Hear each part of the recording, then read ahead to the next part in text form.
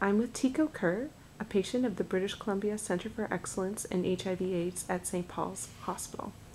Tiko, when were you first diagnosed with HIV, and what were you told about the prognosis at the time? I took my first HIV test in 1985 and tested positive.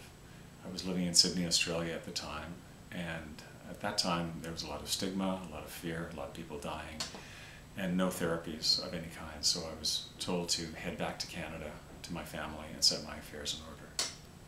And then you ended up going to the BC Centre for Excellence in HIV/AIDS at St. Paul's. Yes. How did that change your life?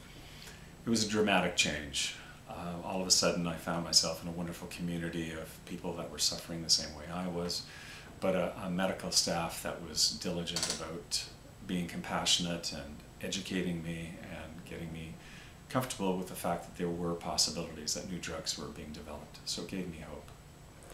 And the work of the BC Centre for Excellence in HIV/AIDS has changed the face of HIV and AIDS in BC. Can you tell me a little bit about your experience? Yes, of course. I've been HIV positive for 30 years.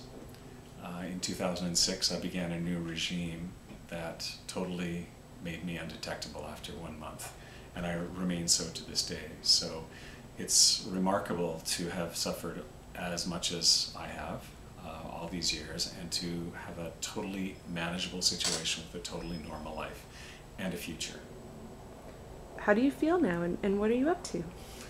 I feel fantastic. I've been given my life back.